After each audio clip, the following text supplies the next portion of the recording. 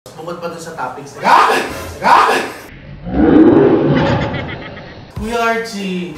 Kuya Archie! Ha!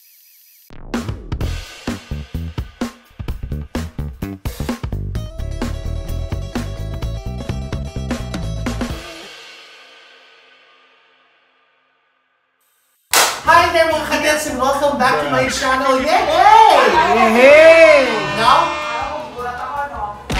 Gulat ako, hindi siya nagulat. Mamaya, baka mo. Magandang everything po sa inyo lahat. I hope all of you guys are doing okay. So for today, we are going to cook my... Kasi sinasabi nila carbonara. Kasi ang carbonara, may itlog. Actually, itlog lang yon, then cheese, and gano'n. It's very simple. But this pasta that I'm going to do today, for all of you guys, this is the pasta Alfredo. So white sauce. This is my version na. May meat actually, ham, bacon, and yun, ham, bacon. Pero maraming bacon. So this is my version of pasta Alfredo. My white pasta. This is for all of you guys. I hope lahat kayo okay. Kung nasan man kayong panig ng mundo, please stay safe, stay happy, alright? So I will show you of course my ingredients, and I'm really loving this so much. Okay, so our ingredients natin ngayon. So sobrang dali lang talaga nito. Ito. We have garlic. Itong garlic ko, meron na siyang olive oil at saka salt. Then I have cheese, grated cheese. I have bacon na nakaslice na ham. I have mushroom, all-purpose cream of course. I have parsley for garnishing. And for the garlic butter that I am going to do mamaya para dun lalagyan natin sa toast. I have olive oil. I have cream of mushroom to thicken. I don't normally use flour or cornstarch. I use cream of mushroom, and I have salt and pepper. And of course, the most important, bukod sa noodles, butter. Because butter makes it better.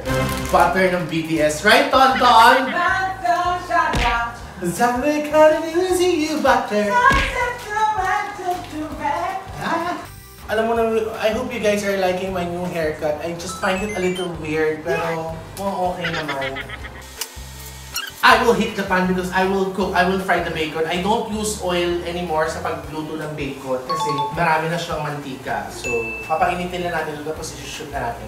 Okay, itong bacon. Ibang bacon dito, pang-toppings, iba, i-mix ko dun sa sauce. But I wanted crispy ng konti para may texture.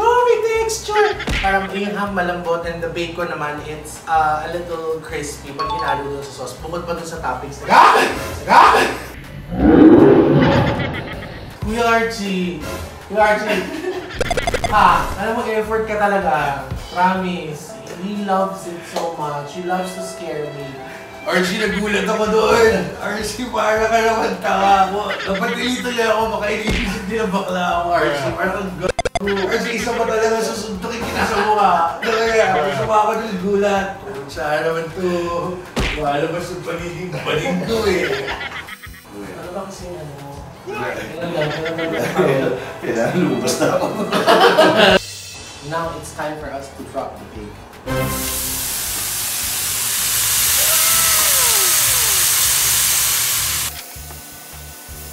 Lagyan ko tayong apron.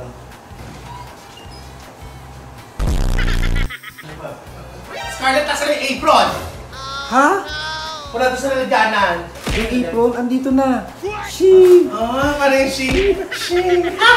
Ang ganda naman ng apron mo. Chef Jeremy, thank you so much. It's Jeremy po on YouTube. Follow niyo po si Chef Jeremy Favia. Guwapo.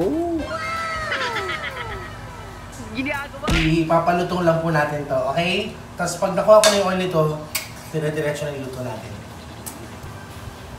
Mga ka-tets, we are going to summer holiday. Magbo-boil na tayo ng noodles. So we put the water in the pot. We'll let it boil. Ngayon, natutunan ko sa mami ko, kapag nagbo-boil ng noodles kay Aling Terry, nilalagyan niya ng peppercorn, rock salt, at saka laurel, at saka... when you boil noodles, para may... So, you need the aromatics. And then, isang bulb ng garlic. Yes, and olive oil. Thanks for reminding me. I bigay ito ni Ate Terry. Miss Terry Honor. Put the garlic in. Isang ganong... Ganyan karaming tubig siguro, ganitong salt.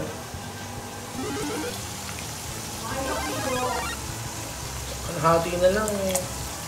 Peppercorn. Mga ganyan. Laurel.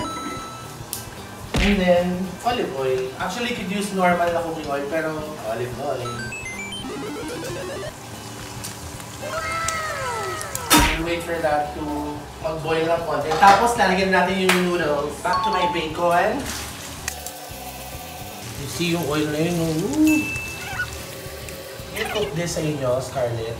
Yes, sometimes. Ano normal na pasta na niluluto mo sa inyo sa bahay? Hindi kami sa tuna pesto. Madalas nyo niluluto yan sa inyo. No, because when I studied in what do you call this, we went to Italy. I had to study there for mga 2 years. Sa Italy. Sa Italy. So, saan doon? basta sa may sa amin, dati sa Santa Mesa, sa may Parto. Italy Street. Ikaw talaga, Scarlett. Abangan natin maluto itong bacon. Tapos hintayin natin mag-boil lang yung ating water for the noodles, okay? Ate, nagpupunta na ako. Wow! Kasha! Oh, kasha na! Kasha na! Yung mga kasi extra bacon. Pero mo, tayo. Malaki na kami. Ano ba alam mo? Anthony. Ako pala si Kenneth. Kenneth Marie. Ano? Kenneth Ann. Si Anthony Jane. Gutom na ako, ate. Wait lang. Makikita yung anit ko Ito talaga ang sarap. What do you call it? Sino sumasalib sa'yo, no? Minsan pa nagluluto ako, or yung narinig ako, Mama, what are you doing? Sabi ko, anak, nagluluto ako. Sabi, this is for you. I do this with a lot of love. So, sumasarap siya. Minsan naman, hindi ko alam kung sino sumasabi sa akin eh. Ano niluluto mo? May tatanong sa akin. Sabi ko, ako nagluluto ako ng pasta. Parang kaya mo rin gayahin ng boses ni Kuya Archie. Kasi minsan, parang pag kanyari, nagluluto ka, depende naman sa recipe mo. Basta dapat siguro gagawin mo lang sa puso mo para masarap yung luto. Nag-Chris Aquino! Okay, minsan ang hirap, but you know, it's best if you do yung pagluluto sa bahay para mas maganda. Nagsasha! Oo, minsan I agree with you, Chris. Napakagaling mo talaga magluto, di ba? Ang galing mo! Sobra ikaw lang saka lang. Ano na gagawin mo? Iinumin natin to para mas... You could use this pang sangag. We'll put this aside. Actually, napaka-simple lang nito. Ewan ko ba, matagal lang talaga ako magluto. Pero isa yung sisiguraduhin ko sa inyo. Pasta. Gano'n ako katagal magluto ng bistek Tagalog, di ba inaabot ako ng mga 2 hours or more kasi depende to sa baka. Babad pa lang yun. Wow! Okay, I changed my mind. I'm not gonna mix this with the sauce anymore. Ham na lang and mushroom, so I will just use this pang toppings. Hindi ko din ako magta-toppings. Gamit na lang ko ng parsley para pang garnishing. I will mix this with the sauce later. Kasama ng mushroom at we will just heat this na konti bago tayo mag-fry ng garlic, ng mushroom. Okay, so mainit na to. Mainit na to. Pero mas mainit siya. Konti lang ng bacon oil para hindi masunog yung butter. Tignan natin. Alam mo? And go. Dapat parang Gordon Ramsay na. Ganun siya doon, di ba? Then we put the mushroom. Ay, ang ganda. Nakaprepare ka na maganda. And then of course, we put the ham and select fry it really. What? Sweet ham. Ba't talaga hindi natin dumahalan? Wonton, garnishing. Ang garnish mo to. Masarap iterno nga ito sinigang. Oh, Saan? paksiw. So nandito na po yung ating ham, ang ating mushroom, garlic with olive oil, and salt. Kosher salt. And then it's time for us to season lang ng konti. So, di ba? Ang dali lang naman ito eh. Promise, kahit ikaw kaya mong gawin to. Para na-orin ko na lang yung vlog para marunong. And that's iodized salt. I love my my white pasta. I love it so rich and creamy. Pasensya na ko kayo. Sa mga nagda-diet, Gluten-free naman daw yun. Ano yung gluten? gluten is, it makes you, Comment ka na lang po kung ano yung gluten. Oo, kasi, di ba parang it makes you, Sugar? Baka sugar. kasi from the word glue. Glue. Baka matigil. Baka tayo kakain ng pandikit. Low fire lang. Let's check the whole if it's boiling already. Not yet, almost. The cream. Actually, may nakatabay akong 5 for 1 kilo of noodles. 4 packs of all-purpose cream. Pero, like what I said, it's up to you if you want yours really creamy Meron akong nakaantabay na cream of mushroom to thicken the sauce. So, next we put the cream of mushroom.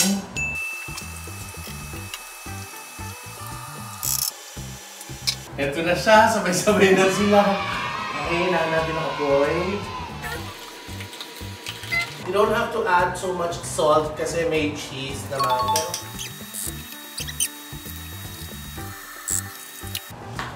Now, buhulog na natin yung noodles. We are going to cook the noodles. And we'll wait. Okay, so habang nagluluto tayo ng sauce at saka yung noodles, hinihintay natin siya maluto at magbo-boil, we are going to do the garlic butter spread. And then yung natira nating garlic na merong olive oil, we will put it here also. Parsley. Okay, so nandito na yung oil, nandito na yung butter, yung garlic, and the parsley. It's so easy.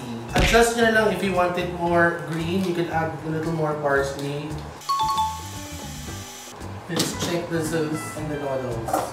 Low fire lang tayo ulit so you don't overcook your noodles. Now we put in the cheese. Boom.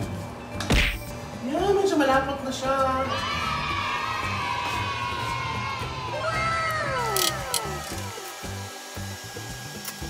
Okay, so ito, luto na yung sauce. Yung finry ko na bacon, nalagay ko na siya dito. Ayun siya. Baka letmisi ka naman, kala mo dudugaan ka sa bacon. Bilang ko yan. Kilala kita. Di ba dati? Pag nagluluto na noodles, pinapaglaw sa dingding. Pag lumikit na, luto na. Sa kisame. Kisame. Luto na yung noodles natin. It has to be al dente. Ganon. Now we have to drain this. May libreng facial.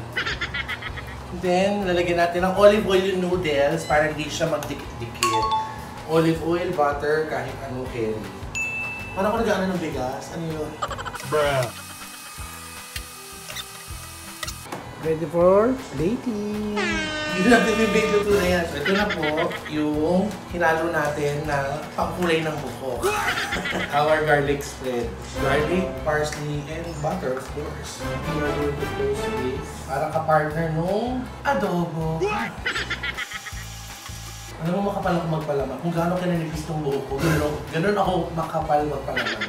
Okay, and we're through. Plating na lang. Here we go. Sana na masundan nyo, ang dali na naman yung ingredients, very basic lang naman siya. The procedure, it's so easy. So... Nakita nyo yung nilipad na noodles? Bruh. Ayaw mag-ano. Then we get the sauce. And then the garlic toast. Shadan! Yay! This is my pasta Alfredo. So I hope you guys enjoyed the video. Ang dali po, nandun po yung ingredients and how I cooked it. So try nyo din sa bahay nyo para magugustuhan to. Actually, wala akong kilalang hindi nagustuhan to dahil ang sasarap ng ingredients, bacon, ham, butter, cheese, diba? So lahat kayo mag-i-enjoy to. Guys, thank you so much. I hope you enjoyed this video. Parang yung best ko na sinabi. Please don't forget to like, share, and subscribe, and that bell button. Tap niyo po yan para updated po kayo sa bawat video na nilalabas po namin. Do subscribe, of course, to Bex Friends, Bex Battalion Chat, Guinness, and Pickle TV. Thank you so much, mga ka-tets. Be more loving and caring every day, and try this one. Try this pasta because this is so good. Love, love, love!